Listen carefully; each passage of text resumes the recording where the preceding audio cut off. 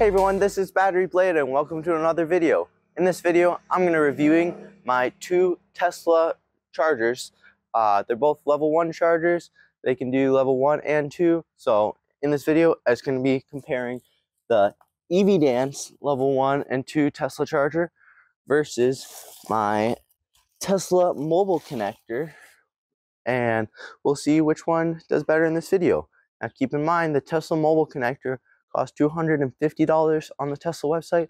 The EVDance connector only costs $189. This should be an interesting video. I'll try to make it as quick as possible so you can find out what I like and dislike about each connector.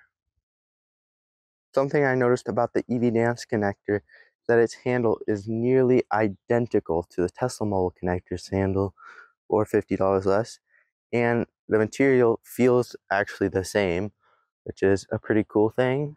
The pins look the same, so should charge. We'll test that out in a little bit.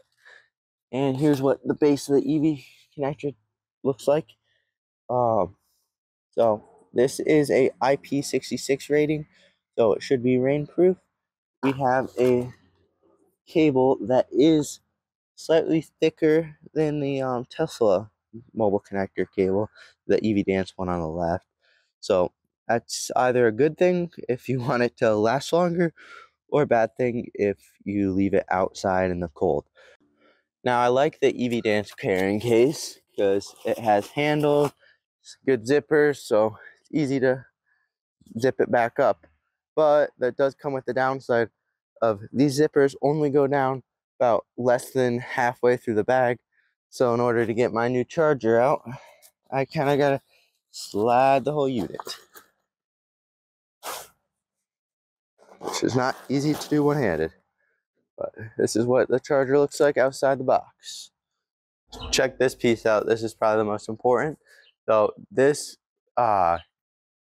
piece is a 240 volt plug. You plug it into the adapter, and then it has this end here, which is your 120 outlet, so you can charge it on any outlet anywhere. Here is our unit. It is glowing green, means it's charging. There's a huge list of what errors could be.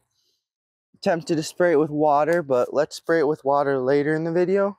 Make sure stuff actually charges with it first before I break it. Or don't break it.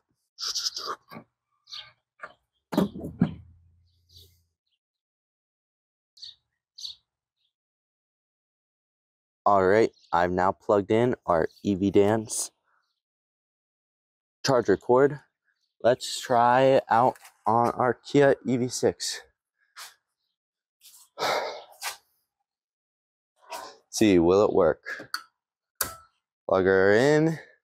See if our EV6 will accept the power, or if it will say charging unsuccessful. It said charging started. I see, even though the Tesla charger cord is $250, it does not work as well with our EV6 as the EVDance one does, and it says we're getting 1.2 kilowatts. Now, let's of course check it out with the bolt, make sure it works with the bolt, because we have 3 electric vehicles here. Might as well make sure our charger works with all of them, because our Tesla one doesn't really play well with EV6s.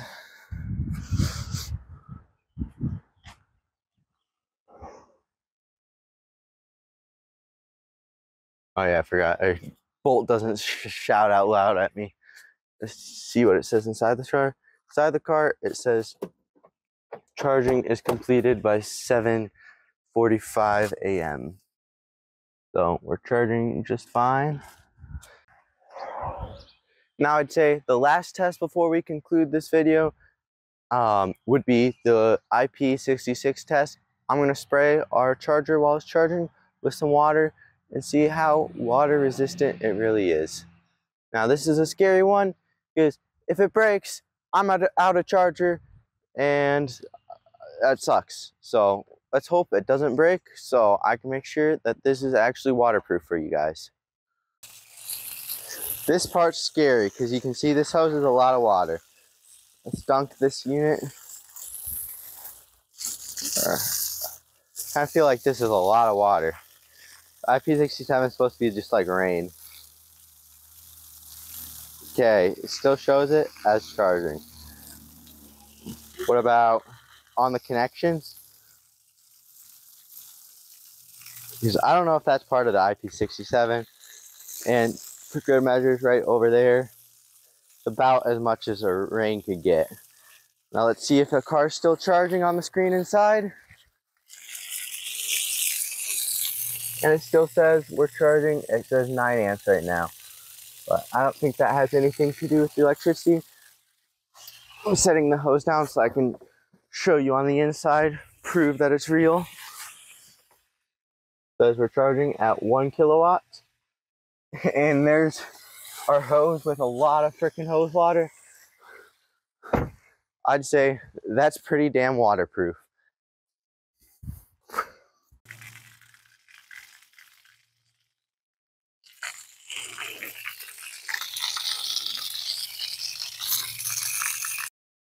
And then the inside of the charging port looks fairly dry. Here's what the inside pins look like. Not very much moisture. So pretty good watertight design. I don't know. So that is our review of the EVDance Level 1 and Level 2 connector versus the Tesla Mobile connector. There were a few things the Tesla Mobile connector did better, like having a smaller cord or having more adapter choices and having a higher amperage.